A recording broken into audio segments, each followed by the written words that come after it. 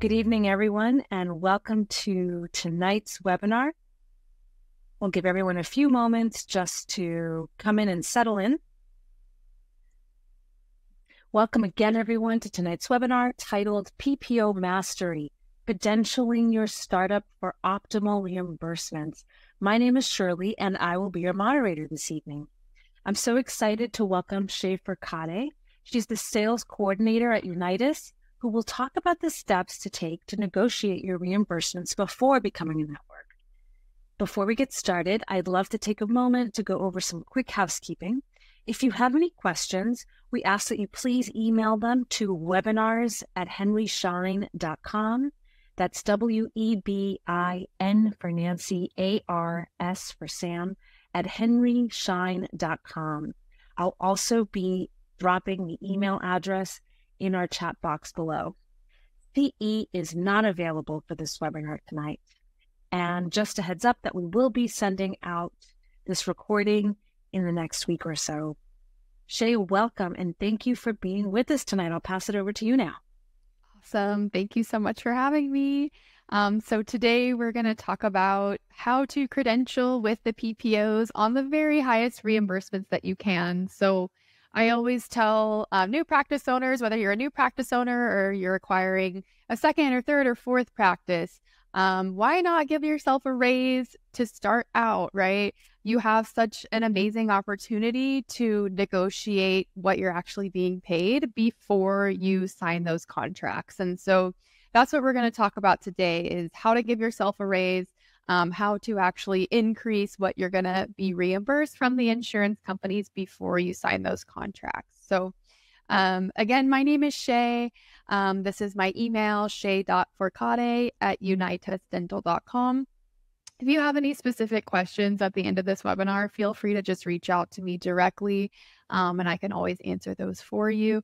And of course, we will also have a place at the end where you can sign on and schedule a consultation with us. Our consultations are always free if you want to ask some more specific questions and have a consultation. So just a little intro to Unitas if you've never heard of us. We have been working with dentists since 2011. So we've worked with thousands of practices in all 50 states. We represent over 1,800 practices currently. I think it's actually maybe over 1,900 at this point. Our mother office is located in Mesa, Arizona. I actually live in Texas, and we do have, consultants all over the U.S., over 100 insurance experts on our team. So that's just a little background to us and what we do. What we'll cover today, of course, we're going to talk about how to get on those higher reimbursements before you credential with the PPOs. So 3 very important topics. Number 1, how to competitively price your office fees for your area. This is really going to set the stage for negotiations. Number 2, how to ensure that you're credentialed with the right PPOs. And then number 3, how to maximize profits and receive high reimbursements, which is all what we're looking to do, right? So without further ado, if you want to download our step-by-step framework of this credentialing and negotiations, go to www.ppoguide.com/cred-guide. And there you can download our step-by-step framework that we're going to be talking about today. So I will tell you from speaking with, hundreds and hundreds of offices every month, this is correct in that your profitability is really, for some reason, at the bottom of the list when people are getting a new practice, either build or an acquisition. They're so worried about all these things first, and then they worry about credentialing with insurance last. And that's really the wrong way to do things. That's going to set you up for failure, just being honest. In reality, you want to make sure that you have a plan for your insurance and what they're going to pay you before you worry about all this other stuff. Creating, business plan, legal entity, financing, right location, all of that, of course, is important, right? But ultimately, you need to start being proactive about understanding how to increase your reimbursements now You can always down the line, right, worry about other things, the wallpaper, the carpet, what have you. But ultimately, you need to make sure that you're actually able to afford this new practice that you're taking on, right? Which is a massive accomplishment, but it can be a sinking ship very quickly if you're not actually being paid with incongruence to your cost of doing business, right? So that's my soapbox for the evening. Profitability should not be the very last thing that you think about, right? Number one, how to competitively price your office fees for your area. So we're going to talk about the impact of billing competitive office fees, how to find out what other practices in your area are charging for dentistry, and how to decide what you should charge for your office fees. So insurance companies will set their fee schedules based on data from Fair Health, which is collected from the UCRs dentists submit on their claims. So there is a myth that many dentists will say of, well, it doesn't matter what I submit for my UCRs. Well, it really does matter. It is going to affect the industry. And there's a good quote, a rising tide raises all ships. And that's basically to state that if everyone submits very low UCRs, you're going to keep that reimbursement rate low, right? And if everyone does start to raise them, then now we're showing a different price point to the insurance companies because, of course, that's going to be your starting point for any discount, which is what a PPO would offer you, right? Is it all based on a discount on your UCR? So very important first step here. How to find out what other practices in your area charge. So there are percentile-based analysis tools that are available to you. I highly recommend doing this. They're very inexpensive. Both Unitas and Henry Schein provide these analysis tools. We do typically advise to set your office fees at the 80th percentile, just again, to make sure that you are going to be competitive with your area.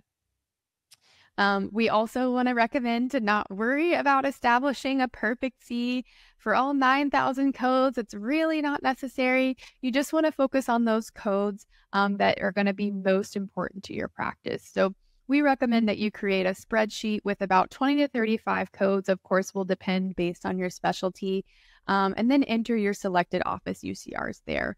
Of course, you always want to consider technology you're going to use, equipment, and materials when you're focusing on these top grossing codes. So your office UCR should be at least 20 to 30% above your highest paying PPO fee schedule. Because as most of you know, whether it's the UCR or the reimbursement, the insurance company will always pay on the lower of the two, right? You want to finalize those UCRs as early as possible so then you can compare the amounts you'll be charging versus the fees offered by the insurance companies. Some insurance companies will require a copy of your UCRs when you're applying for in-network participation. So just keep that in mind. There are many entry points here to which the UCRs are going to be important for your reimbursements. So if you missed it the first time, we do offer a step-by-step breakdown of this exact credentialing framework. You want to go to www.ppOguide.com/cred-guide. And everything we're going to be talking about today is going to be included in that guide. So point number 2, how to ensure that you are credentialed with the right PPOs. Number 1, we're going to look at the purpose of insurance participation. B, how conducting market research can help with selecting the right PPOs and with marketing. Why it is helpful to look at your competition. And then lastly, who are the major PPO insurance companies in the US? And we're going to provide you with a list of those today. So purpose of insurance participation. So why should I be in network, right? In reality, you're going to be in the preferred provider directory, which is what everyone wants. You want patient traffic. You want those patients calling and saying, hey, I want to schedule with you, right? You're going to have improved patient acquisition, improved patient retention, and increased treatment plan acceptance, right? Cons to in-network participation are that you are agreeing to accept a discounted fee for your services.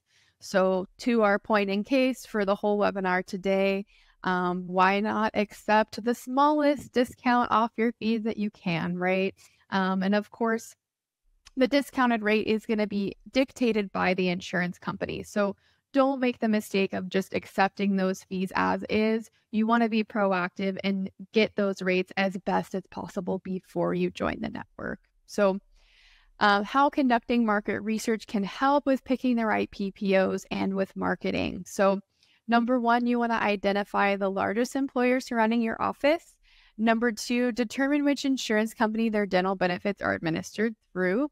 You can just pick up the phone or send an email, contact their HR department. They'll typically just give you that information. You want to consider contracting with these insurance companies so you can capitalize on that market. And of course, consider utilizing this information as part of your marketing efforts as well. So this is just an example of a local market analysis report. This is similar to what Unitas would provide. So we offer the company names on the left. We do a little spreadsheet with the address, the phone number, and the dental benefits that they provide to their employers. So this is something that you could do on your own. Again, if you just pick up the phone and call, most companies are willing to give you that information. So why is it helpful to look at your competition? Number one, you want to identify your nearest competitor practices. You want to review their websites for insurance participation. It is typically just going to be listed on their website as to who they're in network with. You can also review the PPO directories too. That's a good way to figure out their participation. Then you want to compile a list of your findings for each practice, match their participation where necessary, or identify any insurance companies that they're not with and consider filling that gap. That's definitely a great strategy as well. So those are just some tips about looking at competition and bridging that gap between who should I actually join in my area. So this is a list of major insurance companies. Many of them include Aetna, Emeritus, Anthem, Blue Cross, Carrington, Cigna, Connection, also known as GIHA. There's Delta PPO, Delta Premier, Dentamax, Dental Network of America, First Dental Health, Guardian, Humana, Maverist, also known as Zealous or Stratos. There's MetLife, Principal, Sun Life, DHA or Assurant. There's Premier Dental Grip, United Concordia, and United Healthcare. So feel free to take a picture of this, save it for a rainy day. So if you want to download the step-by-step framework of what we're going over today, go to www.ppOguide.com/cred-guide. So number three, how to maximize profits and receive high PPO reimbursements. So we're going to go over the most common mistakes new practices make and how to avoid them. Number two, we're going to ensure that your PPO fees, or how to ensure your PPO fees are competitive for your area. And then number three, how to minimize the risks and maximize the benefits of PPO participation. How you participate with PPO is arguably the most important thing that you'll do. There's so many different ways to join a PPO, and it used to be so straightforward, and now it's gotten very convoluted, right? So we'll kind of break down the different ways for you here in just a minute. So most common mistakes, I get this one all the time, even after I warn people, believe it or not, believing that fees can be negotiated after credentialing. It's not true. You sign that contract, you signed on the dotted line, you are agreeing to that rate, okay? You have to wait a full 2 years before you can renegotiate. So that's 2 years of possibly being in the red for your brand new business because you accepted a fee that's actually paying you less than your cost of materials, cost of paying employees, and your overhead. And that's really terrifying. I'm kind of sweating right now thinking about it. How many dentists are going into this situation, setting themselves up for failure, right? So submitting a credentialing application is telling the insurance company that you're agreeing to join their network and accepting their discounted reimbursement rate. So when you submit the application without reviewing the fee schedule, they are just going to assign a generic fee schedule to your practice, which is not the way to go. And like I said, once assigned, most fee schedules are not negotiable for about 24 months. So that is a long time. Again, you have lots of new costs as a new business owner. This really is a small investment for you to negotiate your fees ahead of time. Make sure that you're doing it right from the get-go rather than having to backpedal years later. So number 2 most common mistake, being unaware that plan selections correspond with reimbursement. This is a big one. All the time, I see people that sign up with a plan and they're not realizing that they're with a very low paying part of the plan instead of a higher paying one. That's something you definitely want to pay attention to. So plan selections will correspond with fee schedules and different patient bases. So for example, Delta Premier versus Delta PPO, Cigna DPPO Advantage versus Cigna DPPO, Carrington Platinum versus Carrington Care, and I could name, dozens of other examples, but basically just understand how you're joining the network and which patient base you're a part of, because ultimately each patient base will probably have a different fee schedule. And if you just sign it off on a generic application, they're probably going to assign you to many fee schedules, which means you're probably going to be paid on the lowest. So just always keep that in mind. Education is power, knowledge is power. If you can just pay attention to those small details in the beginning, that's going to increase what you're being paid by the insurance company substantially. So being unaware of different participation types. This is probably the biggest one. It is a little bit of a headache, especially for you new practice owners, because you're used to just going to work, being a dentist, and not having to worry about the insurance side. But it is a whole different world. And there's, so many different ways that you can be in network with a plan. And ultimately, again, knowledge is power. If you can understand how you should join a network, that's going to get you those higher reimbursements right out of the gate. So there's multiple different ways you can participate with a PPO. It's not like how it used to be. I want to join MetLife and I sign up with MetLife. Yes, that's correct, of course. But MetLife also has many other industry relationships. And of course, pretty much all PPOs do. Besides Delta, Delta typically does not have other relationships in the industry. But participation type number 1 would be a direct contract. So a direct contract is just like what you think of. I want to sign up with MetLife and I sign up with their fee schedule, and that's how I get paid, right? On the MetLife fees that I agreed to, or maybe didn't even look at, but agreed to just blindly, right?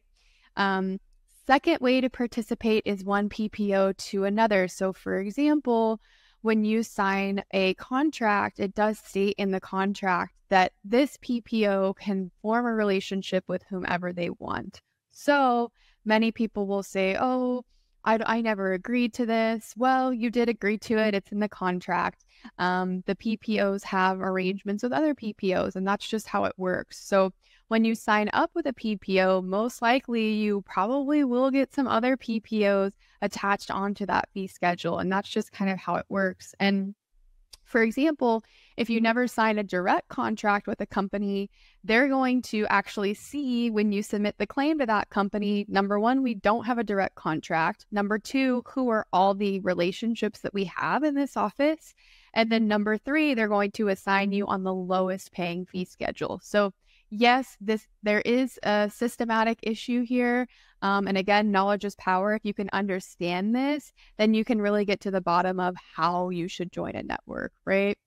The third way to participate is umbrella networking. So umbrella networks, the biggest ones would include Carrington, there's Zealous, Connection, there's Dentamax, First Dental Health, Premier Dental Group, Diversified over in our Nevada area and some surrounding areas. So those are really the biggest ones.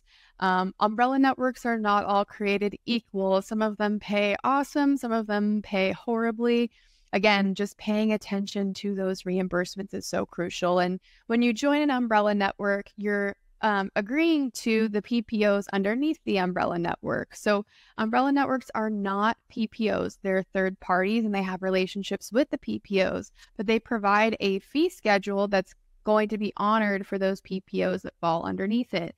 And again, just like the last example, If you never signed a direct contract with a PPO, and let's say that you sign up with multiple umbrellas, they're always going to pay you on the lowest umbrella company, right? So that's just how the insurance companies are set up. So how to ensure your PPO fees are competitive for your area. You want to, number one, call provider relations, ask for an application packet and a fee schedule proposal. Then you want to create a spreadsheet with key procedures for your practice, compare your UCRs against the PPO fees. Then you want to consider the best participation type for maximum reimbursement, not just the PPO fee schedule. Because yes, the PPO will provide you with a fee schedule, but it may not be the most financially advantageous for you to actually sign up with that PPO directly. So just always keep that in mind. Relationships are very key, especially when it comes to your reimbursement rates. So this is just an example of a participation analysis report that we would provide you with. So just as an example, Guardian, of course, is a major PPO many of you will sign up with. In this example, Guardian offered 41% of your UCR. Zealous is an umbrella company. They offered 63%. So Zealous and Guardian do have a relationship. So just as one example, you could participate with Guardian through the Zealous umbrella. And of course, that's going to be a higher reimbursement rate than if you sign up with Guardian directly. So we were able to see this data here again by comparing your top grossing codes against your UCRs, and then we compare side by side of what Guardian is offering versus what Zealous is offering. You always want to make sure that the PPOs and umbrella companies are going to be a good match in your state and that they work in real time, right? Just because you get a payer list from an umbrella company doesn't necessarily mean that that relationship is either live in the industry or that it's applicable in your state. So that's where working with an expert like Unitas is going to come into play, because yes, on paper, something may say, that this relationship works, but maybe it only works in certain states, or maybe in your specific zip code, it doesn't work anymore, or there's a certain caveat to it. So that's where it is very crucial that you work with an expert if you are trying to dial in and keep your reimbursements as high as possible. So how to ensure your PPO fees are competitive, just carrying on. Remember, we don't want you to get locked into a low paying fee schedule. 2 years minimum period before negotiations are possible. So negotiate first, and then Credential is the name of the game. Unitas has data to compare your offers to determine how competitive they are for your area. When you're just doing this on your own, you don't really know, is this a good rate? Is this a bad rate? We work with thousands of offices every year. So we know, okay, what does this offer actually look like in comparison to what we've seen elsewhere? And Unitas does have dedicated recruiters and high-level insurance contacts that many practices do not have access to, and we can negotiate on your behalf. Again, yes, you can do this on your own. In reality, it does take a lot of experience and a higher level understanding, and not to mention just calling provider relations many times is not as helpful as you want it to be. So it's all who you know, right? Not only in dentistry, but in every industry out there. So we do have those dedicated recruiters and representatives within the insurance companies that we work closely with. So it's really only to your benefit to work with, with a company that has that kind of relationships that they've built over the years, because it can be really hard to again understand the industry, and number two, negotiate as much as you want to or need to, right? So how to minimize risks and maximize benefits of PPO participation. Prioritize thinking about your PPO participation sooner than later. So the earlier that you start, the better. You always want to set yourself up for success as a new business owner. You want to evaluate each insurance company's fee schedule before credentialing and consider the different participation options and develop a strategic participation plan, keeping in mind that a direct contract may not be the most profitable way to actually participate with that PPO. So don't rely on insurance participation for marketing. Submit your UCRs on claims, not your PPO fees, to increase the likelihood of future negotiation success, and plan to renegotiate in 2 years as well. You want to cast a wide net to maximize new patient potential and practice growth. You want to analyze your patient numbers and plans from the start, and then plan to reevaluate participation after 1 year. And of course, hire the experts as well. Yes, you could always do your taxes on your own, or you could hire a trusted accountant, right? And same with your PPO participation and your reimbursements. Just making a very small investment in your business allows you to give yourself a raise before you start your new venture, and that's super exciting. It definitely gets me excited. I feel like I have good karma in my life, just from working here and from educating people and letting them know that yes, you can make more money. You know, we have to live in an abundance mindset, and you can make more from the get-go. You don't have to wait down the road to negotiate now, negotiate before you open the practice.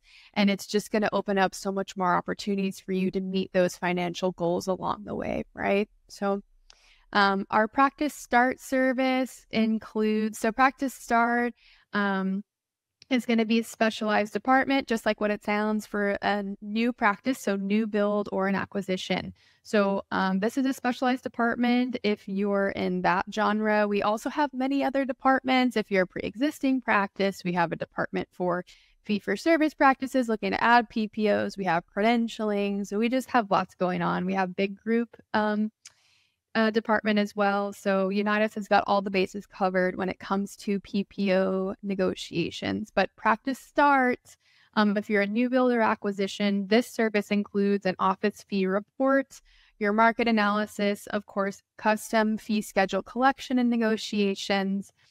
We then put all of the credentialing negotiations into our recommendations. We complete start to finish credentialing. We provide you with an in-house discount plan. Of course, you have access to our Unitas library collection, and you have access to a dedicated representative for 12 months. Yes, this is a lengthy process to get in network. That's another common misconception. People think they can just get in network overnight. Unfortunately, you can. It does take some time. It takes months and months to get in network. So you might as well be working with an expert, someone who has this streamlined, who understands the processes, and who's very integrated into the system. So that's pretty much all I have for y'all today. I highly recommend that you schedule a complimentary consultation with us. Go to unitashsd.com. Again, that's unitashsd.com. Our consultations are always free, and whether or not you're a new practice owner or you're considering buying a practice, if you have a pre-existing practice, of course, like I said earlier, we can always help you as well. We do have a variety of services. So thank you guys so much for having me, and I hope you have a great rest of your day. Oh, Shea, that was awesome. Thank you so much. So informative, such great suggestions and next steps. Thank you for a wonderful presentation. Thank you all. Yeah, thank you all this evening for joining us tonight. We did record tonight's webinar, as I mentioned earlier, and we will email the recording out sometime in the next week. We'd love to get your feedback also via our survey that will pop up on your screens shortly. Thank you all for joining us, and we look forward to seeing you on future webinars.